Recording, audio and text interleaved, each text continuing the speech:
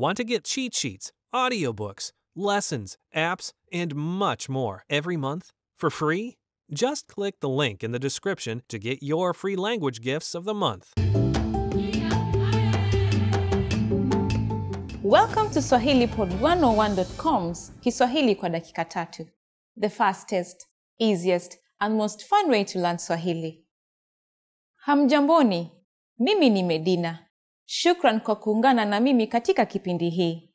Hi everybody, I'm Medina. Thank you for joining me. In this series, you're going to learn basic Swahili expressions. It's super easy and it only takes 3 minutes. And in this first lesson, you're going to learn how to introduce yourself in Swahili. You learn both an informal and formal way to do it. But unlike many other languages, there is not a very big difference between informal and formal speech in Swahili. First, let's see how Kenyan people introduce themselves in an informal situation. Habari, mimi ni Medina. Nina furaha kukutana na wewe. Hi, I'm Medina. Nice to meet you.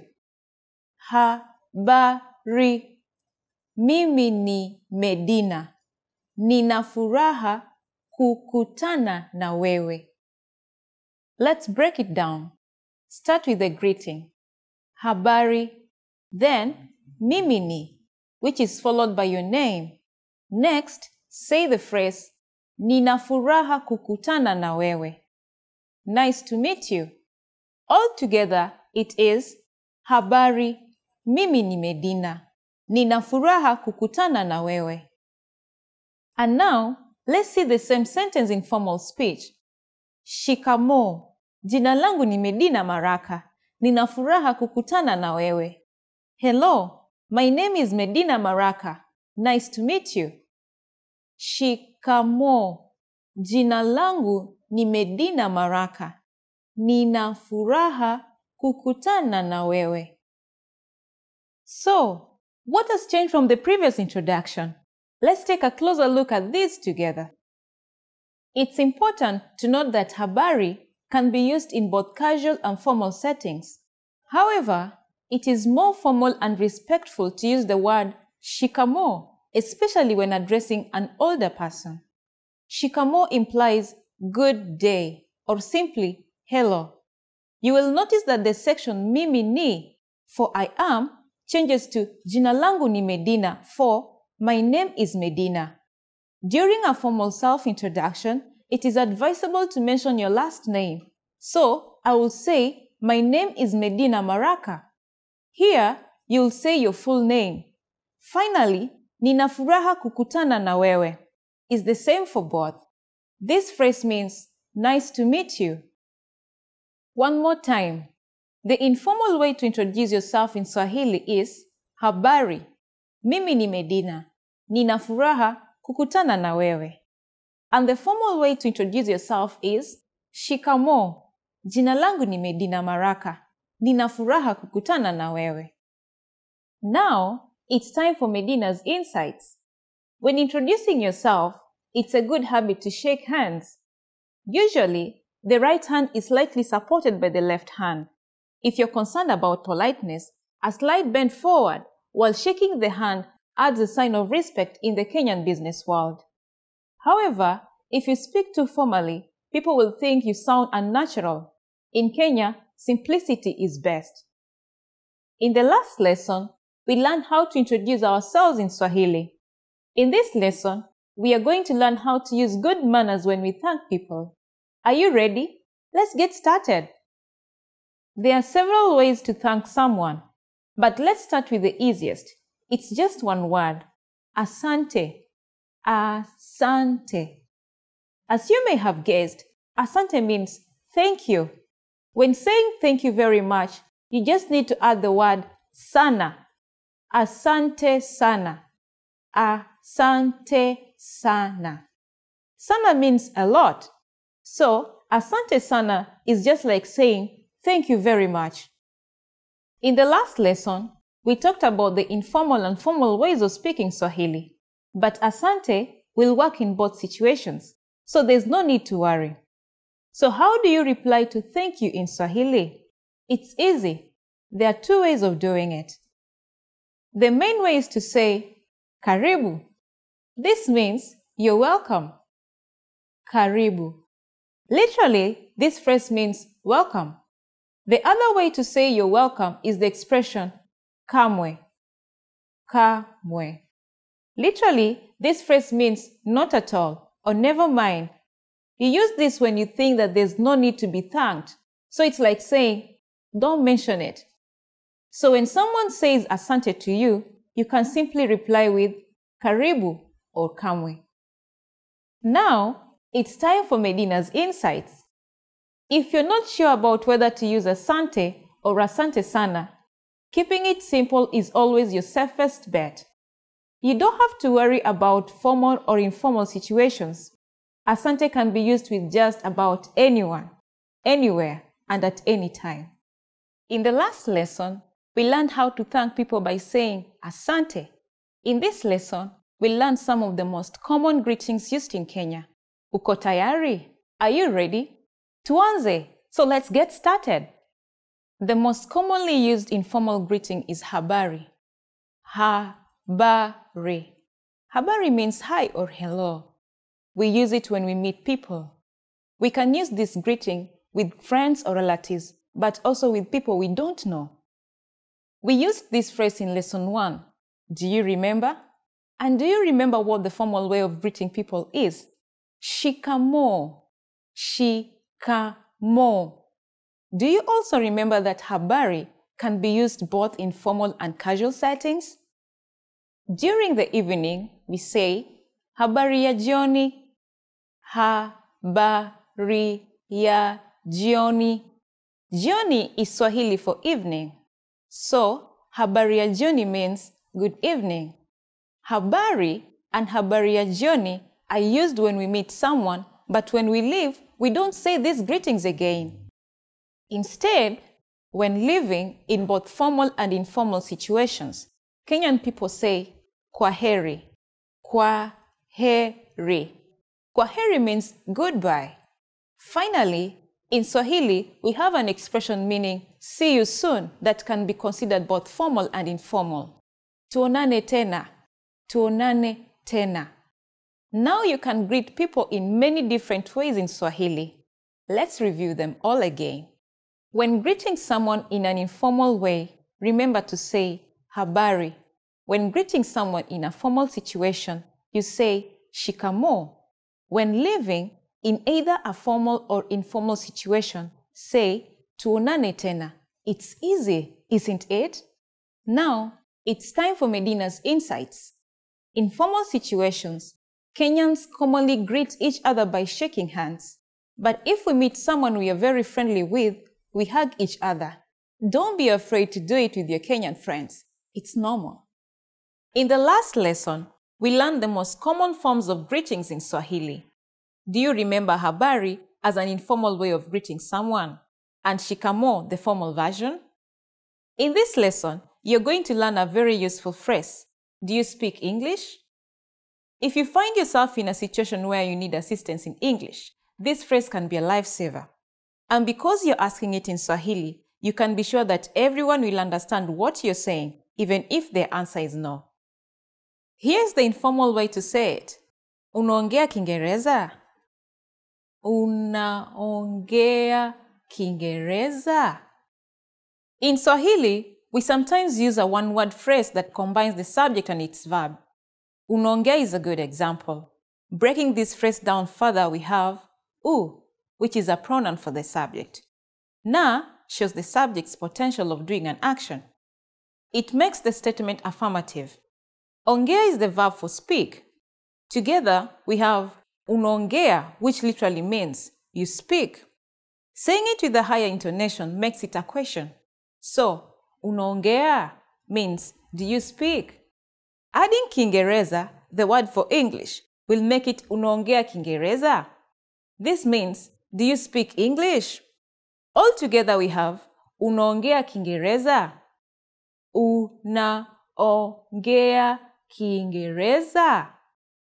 To learn how to properly construct one-word sentences, check out our Obsolete Beginner series at swahilipod101.com. There, you'll find several detailed grammar lessons. We are now going to make this sentence formal. It isn't hard. First, add the word J at the beginning of the sentence. J is a word that prompts a question. The sentence unaongea will change to J, unaweza ongea. Note the extra word weza, which means able. J, unaweza ongea therefore means, are you able to? Let's look at the full sentence. Je, unaweza ongea Kiingereza? Do you speak English? Je, unaweza ongea Kiingereza? Adding samahani, which means excuse me, makes the sentence even more polite. Samahani, unaweza ongea Kiingereza? The responses you'll receive could be one of these three. Ndio, yes. Ndio. Kidogo, a little. Kidogo. La, siongei Kiingereza. No, I don't speak English. La, siongei Kiingereza. Since la siongei Kiingereza is a negative statement, we need to say la first, followed by si before the verb, and an e at the end of the verb. Also note that the verb ongei is slightly different from ongea. This is because negating in Swahili depends on the pronoun and the tense. In this example, the first person prefix si is used before the verb, and the suffix e is used at the end of the verb. As you can see, negation in Swahili follows a particular pattern. Some negations, though, require the word no, but we will talk about this in a later lesson. Now, it's time for Medina's insights. For those of you who speak languages other than English, this question still works. Just substitute Kiingereza with a different language. Here are some examples. Kitalia is Italian. Kirusi is Russian. Kispania is Spanish. And Kijerumani is German. In this lesson, we mentioned the expression samahani, but did you know that this can also be used as an apology? We'll be learning this in the next lesson, as well as other ways to apologize in Swahili. It's never too late to show your good manners to Kenyans. So, I'll see you in our next Kiswahili kwa dakika tatu. See you next time. Want to get cheat sheets, audiobooks, lessons, apps, and much more every month for free? Just click the link in the description to get your free language gifts of the month. Hamjamboni, mimi ni Medina. Hi everybody, I'm Medina. Welcome to SwahiliPod101.com's Kiswahili kwa dakika tatu, the fastest, easiest, and most fun way to learn Swahili. In the last lesson, we learned the phrase, unaweza ongea Kiingereza? Do you speak English? We also mentioned the word samahani, which means excuse me in Swahili. In this lesson, we are going to learn how to use samahani and other words when apologizing in Swahili. We should use samahani in formal situations, such as when we are ordering something in bars or restaurants. For example, samahani, naweza agiza kikombe cha kahawa? Excuse me, could I order a cup of coffee? We can also use it when asking a question. For example, samahani, Mombasa iko wapi? Excuse me, where is Mombasa? Sometimes, we also hear people say just samahani because it can also be used to draw someone's attention. Samahani. Samahani can be used in formal and informal situations. We can use samahani when asking a question or when apologizing. All of these phrases can be used for either excuse me or I am sorry. But if you really want to apologize for something, it might be better to use a different phrase. That phrase is niwie radhi. It means pardon me and can be used in both formal and informal situations. Niwie radhi. First, we have the Swahili word niwie, which means a consideration. Then radhi, meaning pardon. Together, it literally means consider a pardon. But you can think of it like, pardon me. Niwie radhi. Niwie radhi. Now, it's time for Medina's insights. Please remember when you're in Kenya, if you accidentally bump into someone, it's more common to say samahani than niwie radhi. This lesson will be all about nambari. That's right. That means numbers. First, we'll learn the numbers from 1 to 10. They're not difficult at all. And this lesson will only take 3 minutes. Kwa dakika tatu tu. Are you ready? Let's start. Moja, moja. Mbili, mbili. Tatu, tatu. Nne, nne. Tano, tano. Sita, sita. Saba, saba. Nane, nane. Tisa, tisa. Kumi, kumi. Okay, now repeat after me. I'll say the numbers and give you time to repeat each one. Moja, mbili, tatu, nne, tano, sita, saba, nane, tisa, kumi. Great job! If you're wondering what comes before moja, namely 0, it is sufuri in Swahili. Sufuri. It's quite easy to remember, right? Now, there's no need to panic if your new Kenyan friend asks for your cell phone number. Let's practice how you'll say it. We'll use the phrase, nambari yangu ni, which means, my number is. Nambari yangu ni. Sufuri, saba, mbili, tatu, nne, nane, saba, tisa, sita, tano. Can you read it by yourself?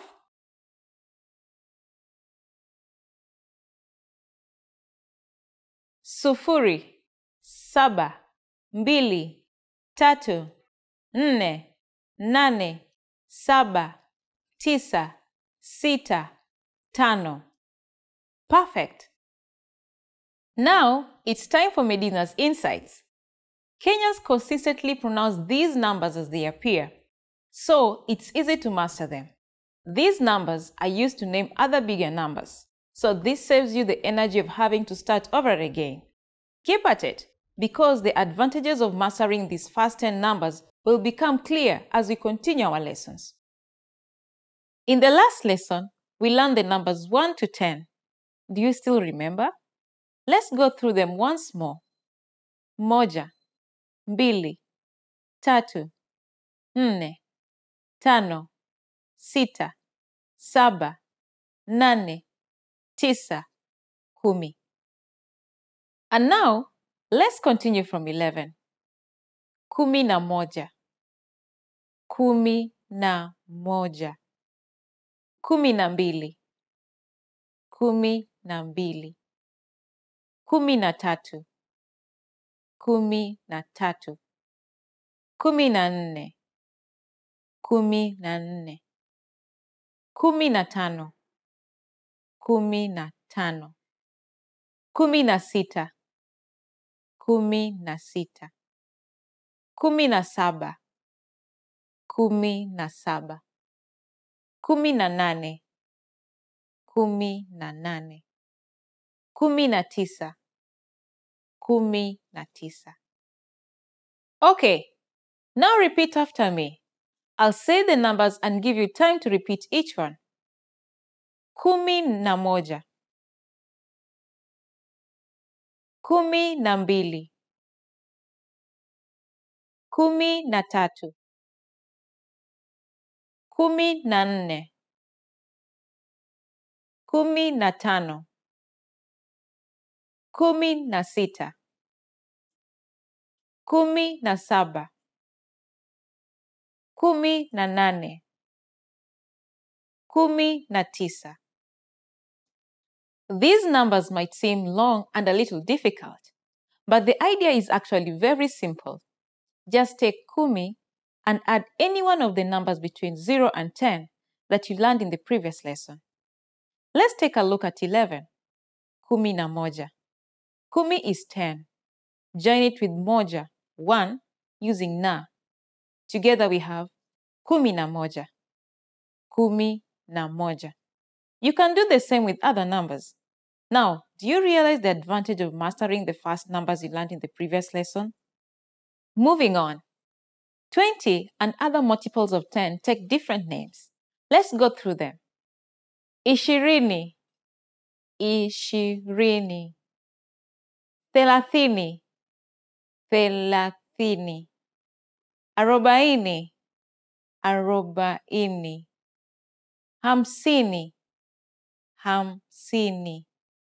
Sitini, sitini. Sabini, sabini. Themanini, themanini.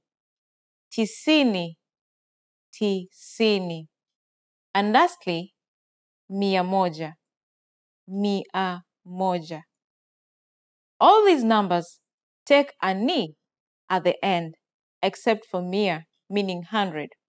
This is an easy way to remember these numbers.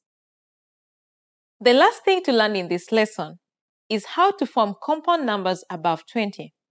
This is also super easy. Take the tens and simply add the numbers you learned in the first lesson. Let's try it out. How would you say 38 in Swahili? Let's take it step by step. 30 is thelathini, and then add 8, nane. In between thelathini and nane is the conjunction na, meaning and, to join them. Thelathini na nane. It's as simple as that. Let's try another one, like 72. First, take 70, sabini, and then add 2, mbili, to get sabini na mbili. Now, it's time for Medina's insights. When you want to count beyond 100, you can use the same basic logic as with the numbers above 10. Just add the word mia moja, 100, in front of the tens. For example, 167 is mia moja sitini na saba. Mia moja sitini na saba. The next time you have trouble sleeping, try counting sheep in Swahili and see how far you can get. Would you like to go on a shopping trip in Kenya? In the next lesson, we'll get to practice the numbers by talking about prices. In the last lesson, we learned how to count in Swahili. Can you remember the numbers from moja to mia moja? I hope so, because this time you will put them into use. We will be practicing how to go shopping in Kenya. Before we start, you need to know how to say, how much is this? Hii ni pesa ngapi? Hii ni pesa ngapi? Okay, are you ready? Let's go. Imagine you're in a shop in Kenya. You find something you want to buy, and you want to ask how much it costs. Start by saying, samahani. Do you remember what this means? Excuse me. Samahani, hii ni pesa ngapi? Samahani, hii ni pesa ngapi? The clerk will tell you, ni shilingi, it costs. Or more simply, they'll say the amount directly.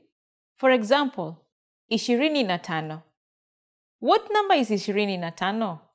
Can you work it out? It's 25. So this phrase means it cost 25 shillings. Let's look at some more examples. Say you see a bag that you want to buy. A bag in Swahili is begi. So how would you ask how much it costs? Samahani, begi hii ni pesa ngapi? Or a pair of shoes.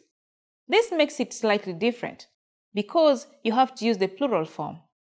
A shoe will be kiatu, but the plural for shoes is viatu. So you would ask the following question. Samahani, viatu hivi ni pesa ngapi? This simply means, how much are these shoes?